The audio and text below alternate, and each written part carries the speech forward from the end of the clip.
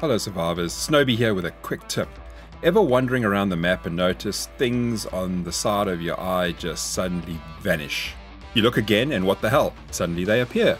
This can be most annoying, especially with doors. You see the door is open, well you think it's open, and when you walk through the door, you ain't going anywhere, you're just stuck. Look again and now suddenly there is a door when there was none. And it's not just with doors, anything, even your workstation could vanish for a short while when viewing it from a particular angle. The turrets you see here, you see them from one angle, and as soon as you turn away slightly, they vanish or they appear. So it's not a problem where the item is definitely gone. It's not game breaking and there's nothing wrong with your game. However, especially when it comes to doors being open when they're actually closed, this is extremely annoying. This issue has been around for a long time, since around Alpha 18 days I believe. However, it's put there to help boost performance. It wasn't something I had heard about or cared about until Alpha 20. For some reason, Alpha 20 has certainly seen a higher than normal number of people asking about it, especially in the Darkest Falls Discord. The setting that does this is called Occlusion. Occlusion is a main menu setting in your 7 Days to Die game, and it's on by default.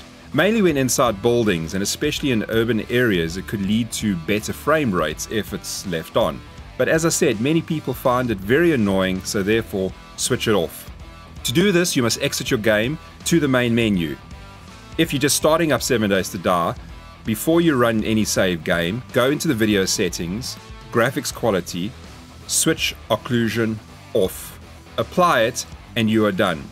Remember, if this is grayed out, you're very likely in game and you must exit the current game first. Darkest Falls has a CCTV system mod, and if you use the cameras, it is recommended to switch off occlusion anyway, otherwise the cameras are not going to function very well indoors. So, a very simple setting, yet so many seem to be having a problem with this now in Alpha 20. Someone could maybe drop a comment on why it seems to be a problem more now than say during Alpha 18 and 19.